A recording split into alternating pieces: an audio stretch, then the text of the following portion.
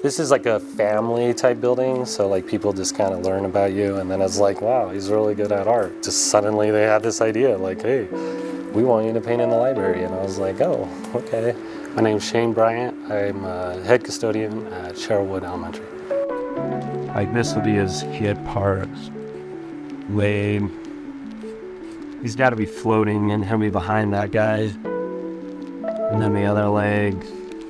I think it's like just a beautiful environment, especially this building. I feel like the teachers themselves are really inspiring because they work so hard for the kids, and yeah, it's just, I mean, it's really fun to be near kids and be in education, so I really enjoy it. You know, I feel like everybody tries their best just to give the best to the kids, and then, you know, to really like push them forward in life, and I think that's really gratifying, is just seeing how everybody works as like a collective unit.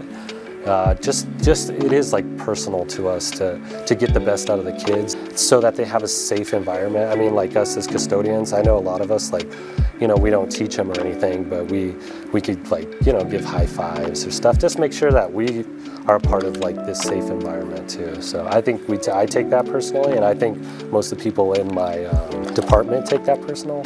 We were thinking about putting the space behind this, and that would probably be cool, so that's why I went with the warmth of the suits. The two robots are cool, so I think I'd probably use a warm color.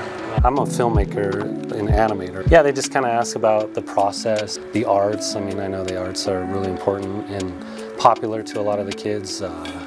So yeah, I mean, they're really interested in it. They like to see the process of how you take an idea and then you turn it into like an actual painting. You know, it's like anything in life. It starts very small, just very rough, and then you kind of work at it, and then you kind of make it into something like this.